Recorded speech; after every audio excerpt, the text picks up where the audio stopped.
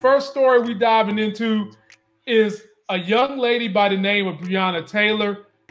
Basically, kicked in the door, waved in the 4-4. All you heard was Breonna ain't talking no more.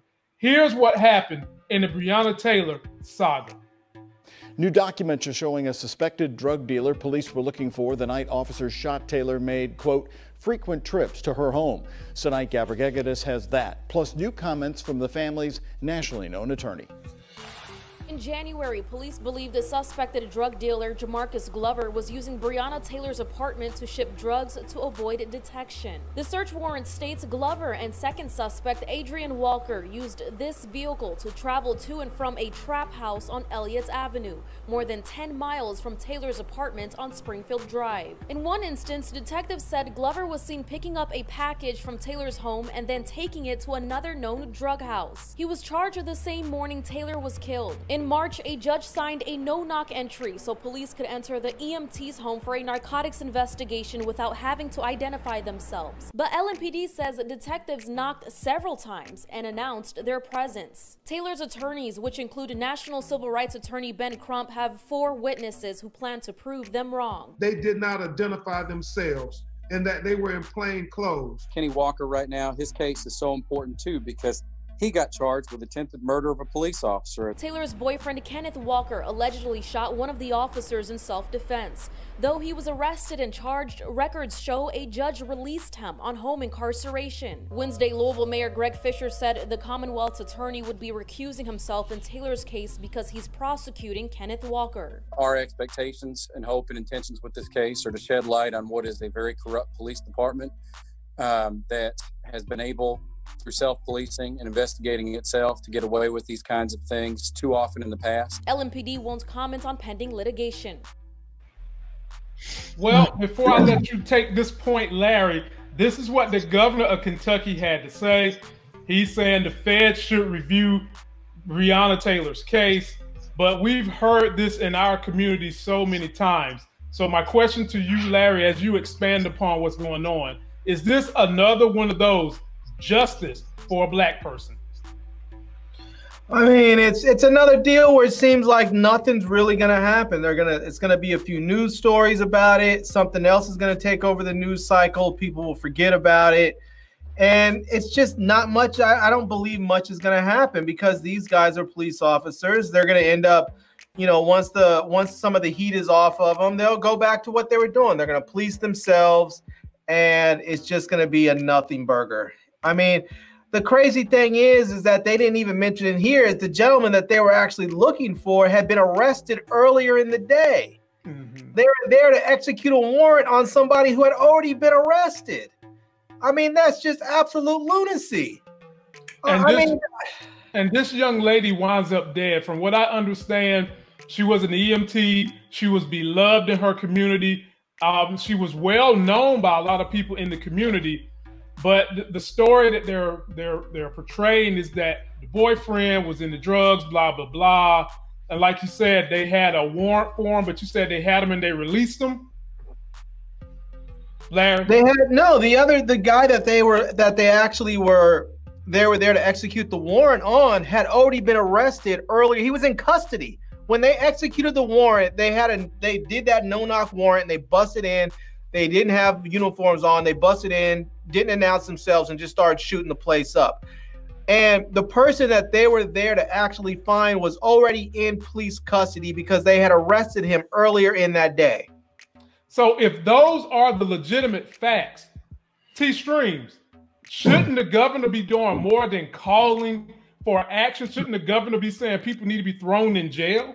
Yeah, absolutely. Now, let me understand this clearly. Did the police were they the ones that killed her?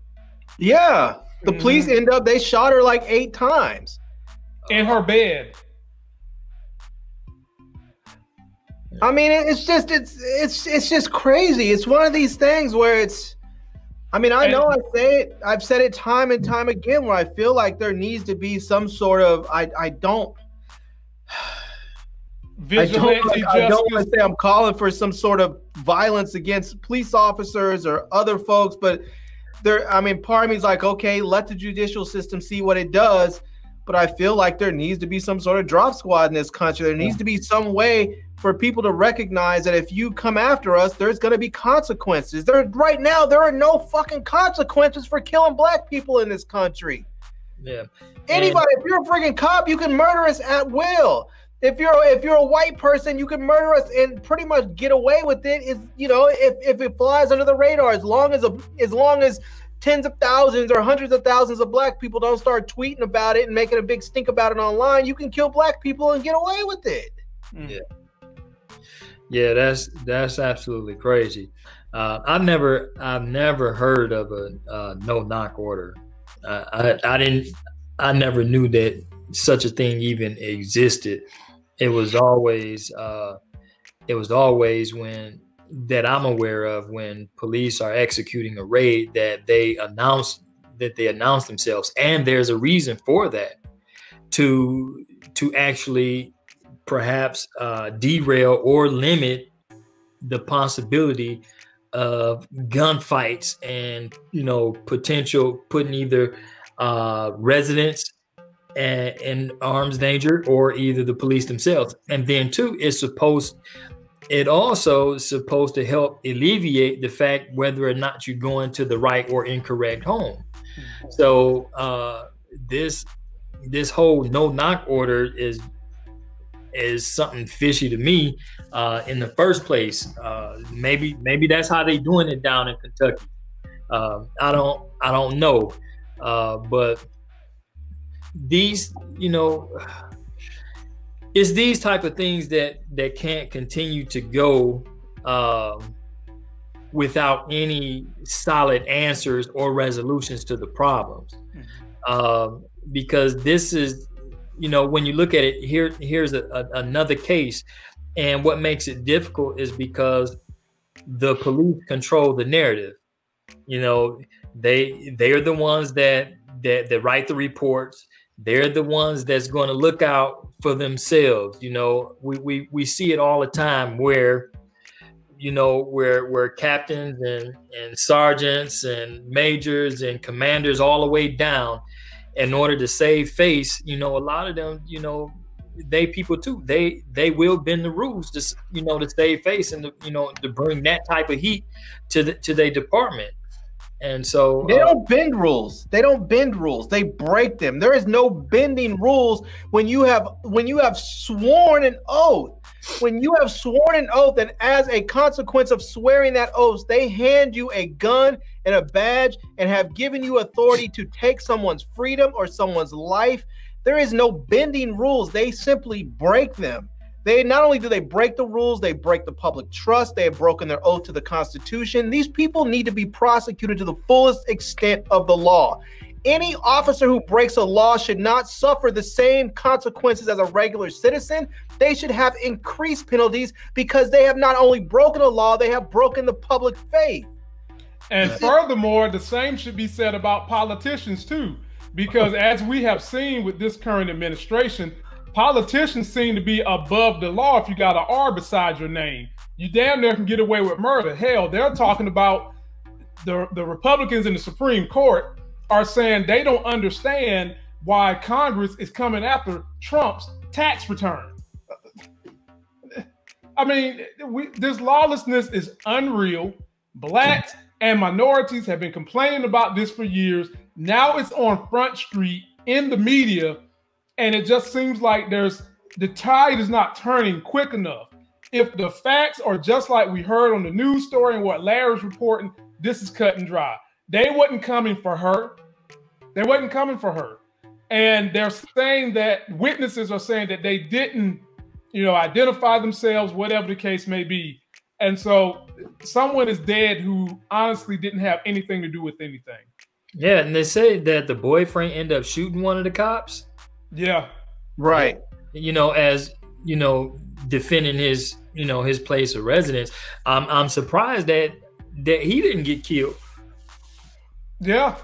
I mean, it's crazy. You think that you have three, you're a black person in a black neighborhood, I'm assuming, and three white dudes, you have no idea who they are. Three people in general, but three white dudes that are in plain clothes, in your house shooting at. why the fuck would you not start shooting back? And they're going to charge him with attempted murder of a police officer? No, that's clearly self-defense. I mean, that shit is asinine. They shouldn't even have brought those charges. The DA should just simply say, this is ridiculous. There's no way in hell I'm charging this guy. Right. I mean, it's insane. Fellas, the only way it seems like justice is going to get served is we have to keep finding these stories, bringing them to everybody's attention, and hope people share them more often until we get to the point where maybe we can shame people into doing the right thing. I hope. They have no shame. That's the problem. They have no shame because they do not believe that our lives have any value. So they are not ashamed of what they have done, or when they have to lie to excuse what those other people have done. So they have no shame in that because they don't see any value in our lives. The only way that shame is going to happen to them is you have to take a story like this and you got to blow it up. Once you get enough media people behind it for wrong reasons, it tends to bend the wheel. But here's the problem. It's so many of these things happening, there's no way we can keep up with all of them and report on all of them. There's no way we can do it.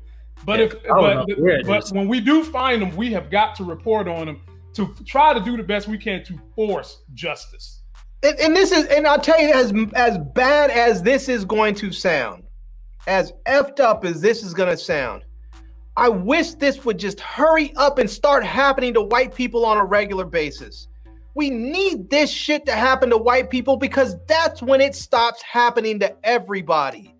That's when it stops happening. When they start doing no-knock warrants in these white neighborhoods and busting in and shooting up and killing white EMTs, when the Breonna Taylor, instead of her being the black girl with the cute chubby cheeks, instead is the white blonde girl with blue eyes that's an EMT driver. That's when this shit stops happening. That's when they start passing laws that say you can no longer execute no-knock warrants. That's when they start saying you have to announce yourself. You can't just bust in and start shooting. They don't care about the laws when they only affect us. We need this stuff to happen to white people. And I fucked up to say it because I don't want anybody to go through this. White, brown, Asian, I don't want anybody to go through this. But our country is such that the change will not come until it affects white people. But I mean, what you're saying is historically accurate.